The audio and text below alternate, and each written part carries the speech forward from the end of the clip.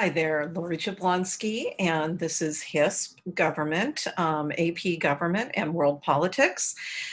Good to see you, even if it is through the computer screen. So let me tell you a little bit about the class. First of all, AP Government, the first semester, World Politics, honors the second semester. AP Government is something I've been teaching for 20 years now with my teaching partner, Ellen Wong. We love it. It's definitely a bit of a challenge doing this through distance learning, through the computer screen, but we are trying hard to do the stuff that we've always done to make the class, I think, really interesting and a great capstone to your students' HISP experience here at McClatchy High School. So AP Government, yes, we prepare the students for the AP exam if they choose to take that in May. The district, from what I understand, the district will be paying for the AP test for everyone again this year. They will be automatically signing up the students for the AP test in May.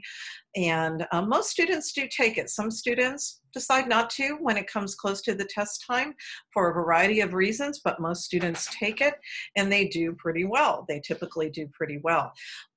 We will be having test review sessions and study sessions. Since this is a one semester class, some schools do AP Government for the entire year. We do it for a semester. So that means we have to do review sessions in April and May to prepare for the tests, and we do that every year, and we'll continue to do so this year, no matter what form the test takes. Probably, well, I'm guessing maybe some sort of online form like they did last year. Okay, so but let's talk about the class. College level class with a big dose of high school support. Students are expected to keep up on their reading. We do assign a fair amount of reading. They're in many instances, their homework or their independent time in the online digital learning world, their asynchronous time will be their reading, their independent reading that we assign. They'll have typically maybe one graded assignment a week. Their assessments, Ms. Wong and I are still kind of figuring that out, but we think we're going to be doing short written response assessments that are very similar to the types of writing they will be doing for the AP tests. Also very similar to the types of writing they'll be doing for college social science classes, certainly for their undergraduate social science work. So I think we're heading that way for their assessments. We are going to try to continue to do things like Socratic seminars and debates, and certainly guest speakers. We're very proud of the guest speakers that we line up every year, and already we have a whole bunch of people who have agreed to Zoom in with us, and that includes the California State Supreme Court Chief Justice Sakuye will be joining us. Federal Judge Morrison England, who does a teaching seminar with us. We almost call him our adjunct HISP faculty member because he comes every year and teaches about the federal court system. He's already agreed to come. So we're very excited that our guest speaker tradition is going to continue. It's an election year. Presidential election years are always the most provocative, interesting time, I think, for this class. This year, already off the hook. We spent Monday talking about the legacy of Justice Ginsburg. We also talked about the political implications of her death, what happens next. Donald Trump, what is he likely to do? What's the Mitch McConnell Senate likely to do? How that translates into the political situation and the different dimensions of the presidential race. The students were very engaged. They were very up on what was going on. We are going to approach our Monday time, that shortened class time, as a current event time. We will be using that time. We'll probably be using all of that time to be talking about current events and the campaign season with our students. So we're excited that we have that time available, and we already put it to good use this week. want to talk to you briefly about college applications. I know it's on everybody's minds. The students are saying that they're now, really focused on getting this together. Ms. Wong and I are asked to write a lot of letters of recommendation, which we are so happy to do. We always ask for a 2-week lead time because we tend to get hit at certain times with being asked for letters by a lot of students at the same time. So a 2-week lead time is really helpful. We will be working with the College and Career Center in terms of making information available to your students about visits from Zoom visits from different colleges, financial aid, talk about, city college classes, the city college process. So we will be working very closely with the College and Career Center to support your son or daughter through this time. We know it's difficult, and so support is the name of the game for us. Support and flexibility. I do want to share my Google Classroom with you so you can kind of see where we house everything for the class.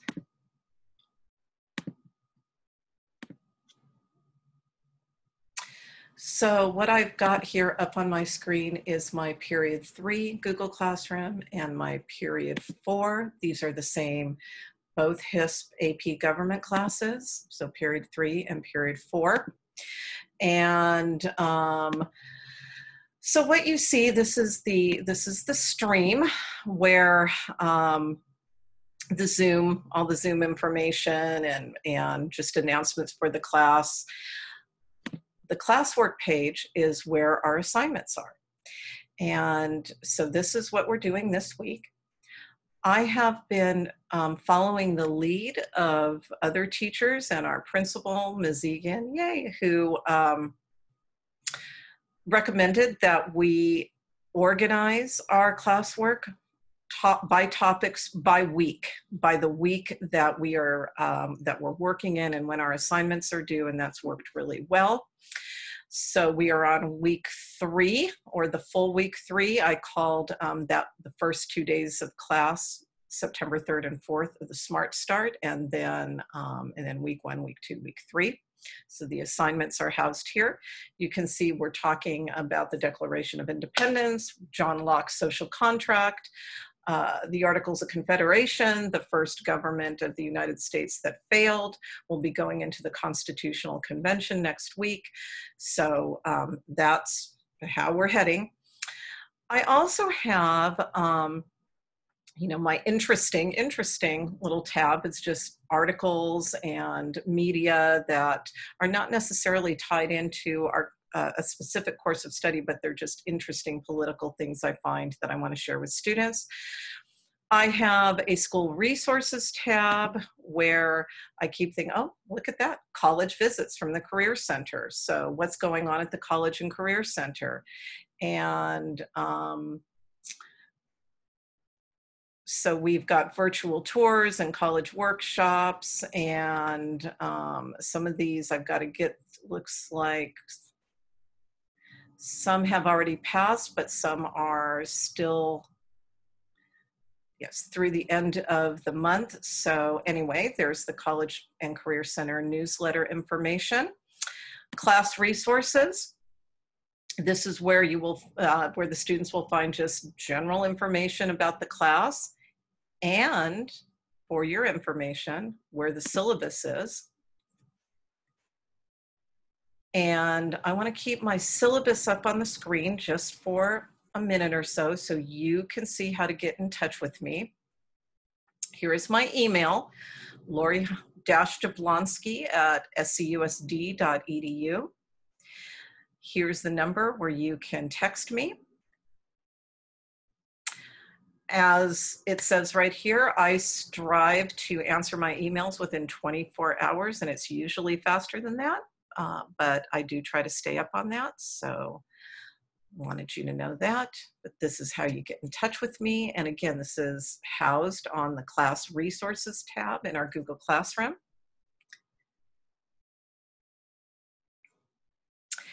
And then it just describes the class in more detail. our kind of philosophical approach through distance learning, where we are being, where some of the stuff, honestly, we're figuring it out as we go along. What can we do? What can't we do?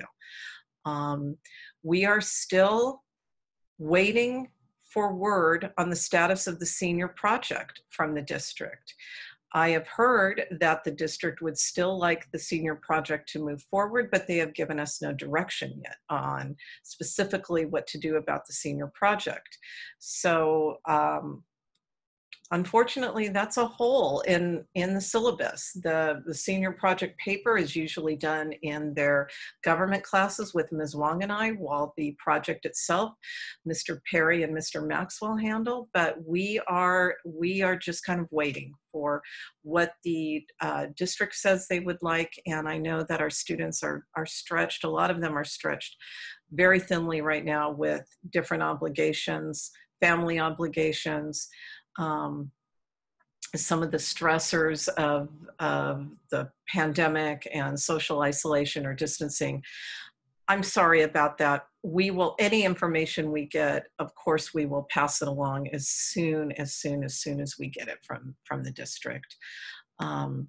So that's what's going on with the syllabus, and where you can find this information. Here's period 4. Same thing. Classwork. There are all the topics. Okay, so with that, I'm going to stop sharing